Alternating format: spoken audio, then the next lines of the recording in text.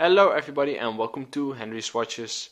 In today's video I have a quick unboxing of a watch, but before that I want to quickly thank you guys for 100 subscribers. I'm actually at 107 subscribers now, I believe. Some of you may think a shitty milestone on a shitty channel, but I'm actually really happy with it. I'm doing this for fun, so if you guys like my videos, I appreciate it a lot. So this watch that started it all. If you want to see a video on this very watch, just leave it in the comments and I will make a video about it. I will probably do it anyway. But thanks a lot, and let's get into the actual video. So let's open this watch up.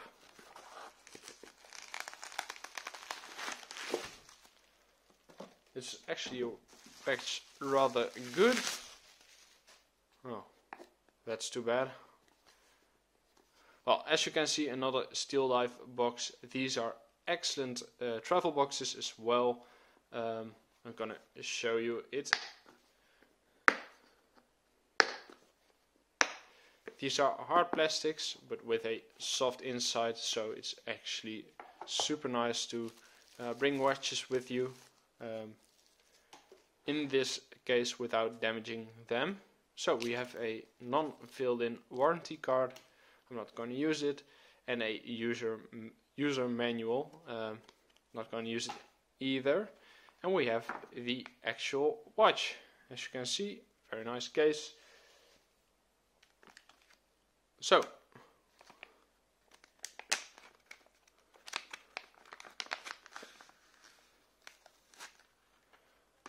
there we go. And as you can see, it's a SKX homage.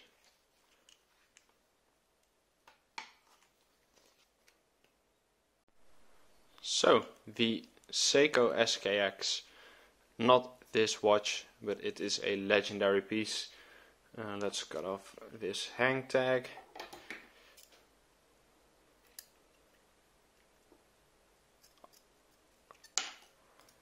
But a legendary piece, of course. You have probably heard about it. I'm sorry. And this is the watch that I'm gonna use. So I planned on modding a SKX also for the channel, but I was not very much a fan of actually destroying a original Seiko watch. So I thought, let's buy a sterile SKX. As you can see, nothing on the case back, nothing on the crown, and nothing on the actual dial. Well, 200 meters, but I'll probably swap out the dial as well. So I decided to go with a really nice mod base. So this has standard SKX dimensions, so that means 42 mil overall case diameter. We have a screw down crown.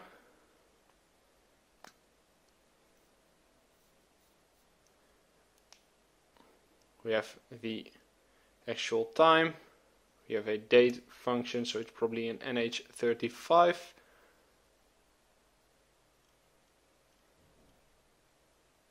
Yes. So it's 21st. And screw it back in, I guess. So, and we have a loomed ceramic insert, which is really cool. I will do a loom test in full review. Loomed hands, loomed indices. A very nice bezel with actually really little play. It's all polished on the sides, and we have a brushed finish on top. I actually went with the rubber strap variant. I didn't want to pay extra for a Jubilee since I was planning on swapping this to a oyster bracelet. I'm sorry, an oyster bracelet for the modding part. But the first impressions are actually pretty good. This rubber strap as well, it feels really nice, really comfy, so that's good as well. As we can see, a dome, not a domed, a sapphire with AR coating on it, which is really nice as well. I'll put it on my wrist.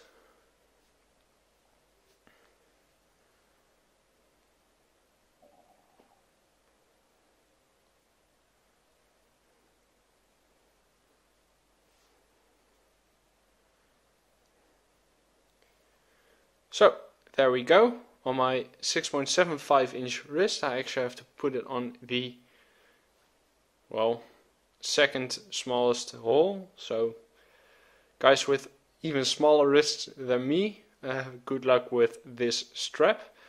But actually wears just like an SKX. I owned one before and it was a very comfortable watch, but I didn't think it was worth having a 7S26 hardlex aluminum bezel insert watch for $350 in my collection, so I decided to sell it. And I thought, even if I want to mod it, let's just get homage again. So first impressions are actually really good. It's actually rather good.